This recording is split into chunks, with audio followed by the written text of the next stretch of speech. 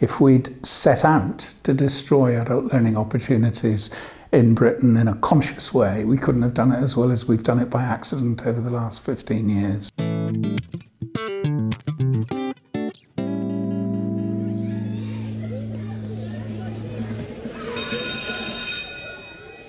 How would you describe the current state of adult learning in England? So if you look at formal provision of being able to join courses that are funded, then we've lost 2 million adults from further education funded activity, and we've seen a drop of more than 50% of adults in higher education in the last 5 years, so 15 years, 5 years. There's been an expansion of self-organised university of third age, for example, or reading groups, book groups and so on, but those are usually taken by relatively educationally confident and privileged people. What we've seen disappear is the rich range of opportunities to put your toe in the water. Yeah. And how does that compare with other countries? There's a huge amount of adult education in East Asia, but that's mostly focused on economic productivity, but it's usually got a rather broader view of what will help contribute to vocational development, so it will include some kind of cultural creativity issues. And that is changing internationally because of concerns about what the implications of artificial intelligence and robotics are for a world in which people need to be flexible and creative and not merely to be able to be trained for the job that they do.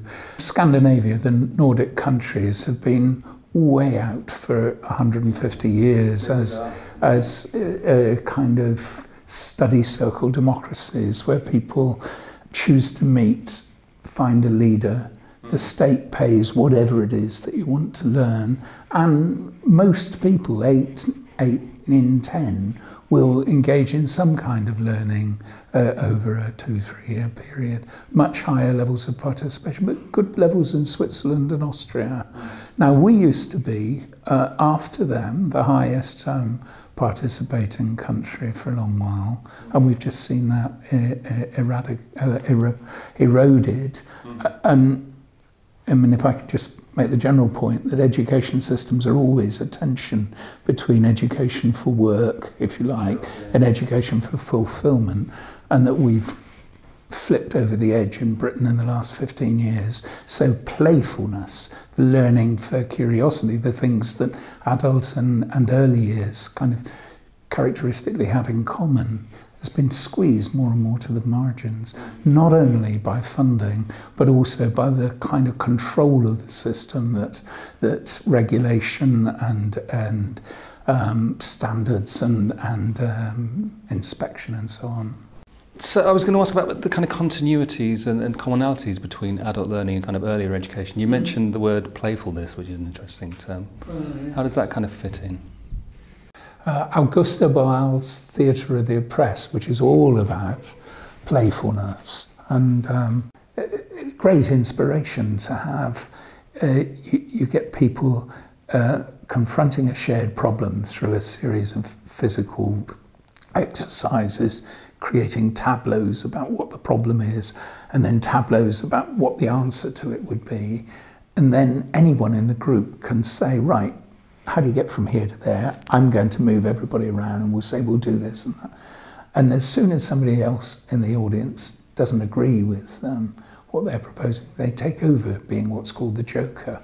And by the end of a couple of hours, you've had the most sophisticated form of political education happening, and it's people roaring with laughter. And well, you know, for a period I was president of the Preschool Learning Alliance. I was so struck by the similarity between the earliest years, where learning is the curiosity of choosing for yourself a range, or within a structure, a range of opportunities for your own development. And when I began in adult education, people used to talk about the negotiated curriculum, in which students, you know, tutor propose things and students would change it together quite dramatically, and lurking in the background kind of Herbert Cole's argument that if walking and talking were taught in schools, we'd have a lot of mute non-walkers, that the reason people learn to walk and talk is because they do it in different rhythms and different ways. Anyone who's had children knows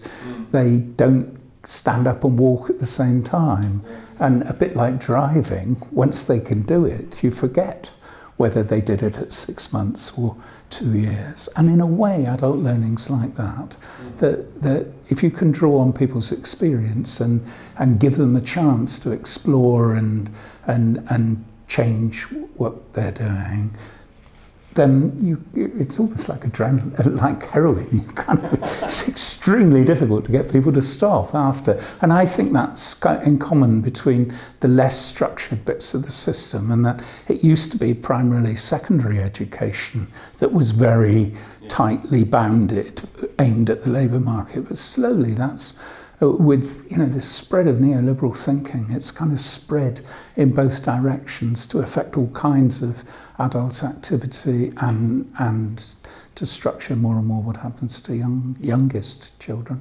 And if we think of what maybe earlier education can learn from adult learning, what are the kind of, we've talked a little bit about the negative aspects, but what are the strengths these days still of adult learning in England? Well, I thought something that at its best it did well was, and you see it in the work of the Workers' Education Association, or of a number of the cooperative kind of initiatives in education, is co-production of valuing professionalism and voluntary activity. And I mean, with the growth of professional staff in early years activity, and with the growth of sort of teaching assistants into schools, you've got the opportunity for a kind of voluntary passion and structured professionalism to meld. But the key is to value the experience of the passion as well as the discipline. And I think that's something adult learning had a lot more of when I was earlier. When I was a principal in London, we used to have the dilemma of the silversmithers. That is, people wanted to keep old crafts in the curriculum. But frankly, all the people who were willing to teach silversmithing couldn't be doing with our elaborate training programs.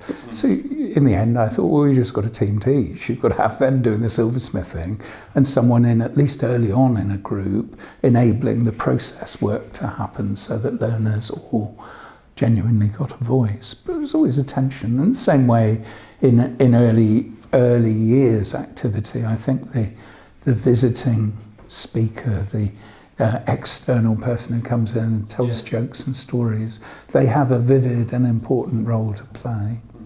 And then what about the kind of, what would you say the barriers and the challenges that adult learning faces, particularly? Again, thinking back to the links to earlier education.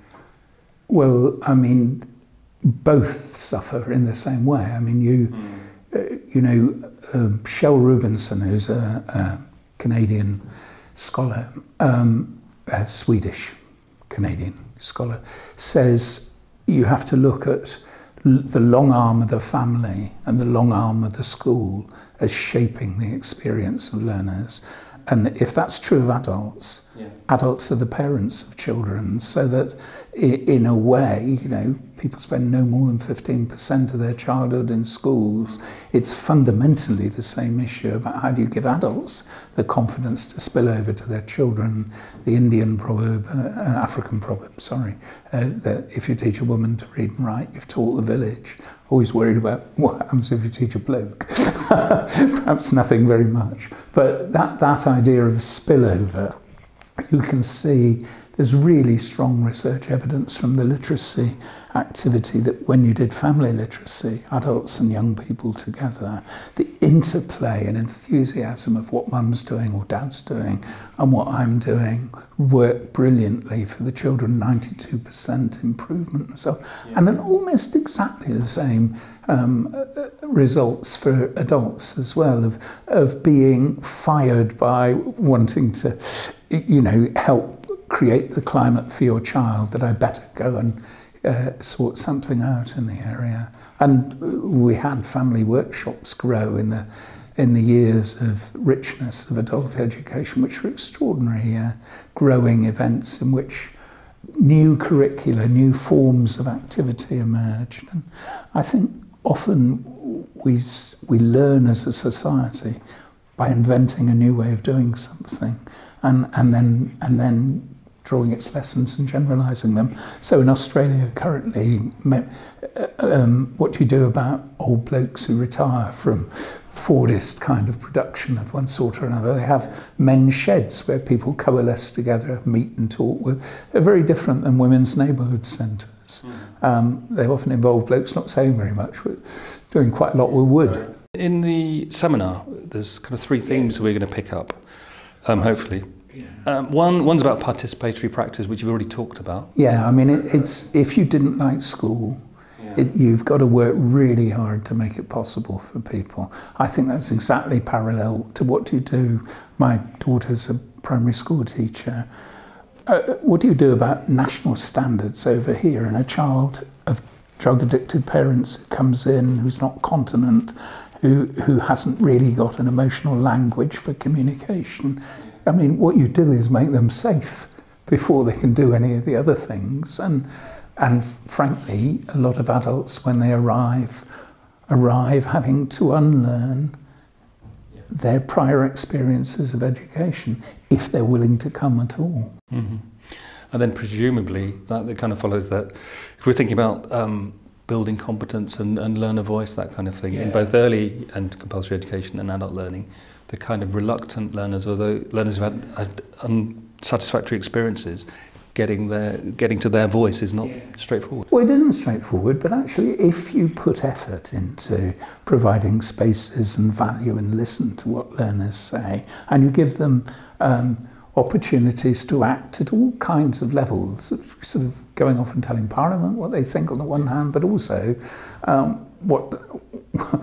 what do you do when you turn up and the lecturer's just left a note on the wall? If you're a university student, it's not good enough really. Or if you're a small child, how do we like to do this? What do we think the best way is? I think learner voices are a reminder that it's not for the system, it's for the people really. The third theme is around agency and autonomy, kind of decision-making, that kind of thing. Where do you see kind of parallels or lack of parallels there? Well, I don't know. And one of the things, sorry I won't be at the seminar to discuss, is what the parallel there is for adults. Raymond Williams had this wonderful typology of why do adults turn to learning at times of change. He says to understand what's going on, to adjust to it, or make adjustments, and to shape it.